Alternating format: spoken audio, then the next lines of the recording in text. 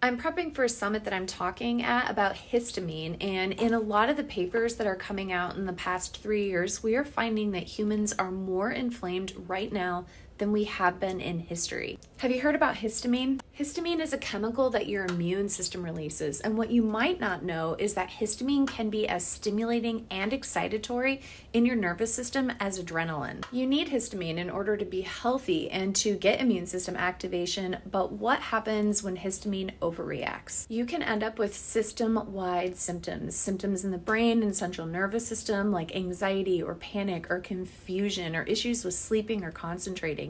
You can get symptoms in your heart and in your gut, in your blood vessels, your vasculature, your lymphatic system. But here's a big problem that you might not know, and also that your doctor might not know. Histamine neurotransmitter in the brain degrades incredibly rapidly, so testing it in the brain is super difficult. Also, don't test plasma histamine. I can't say this enough. Don't test plasma histamine. It degrades in like 10 seconds, and so you're going to get so many false negatives, you're not going to get the information that you need. Instead, you're going to want to look for histamine metabolites in the urine, which you can do with SonarQuest or LabCorp. We have a whole lesson on histamine in the Holistic Wellness Collective, so definitely check out the link in the bio.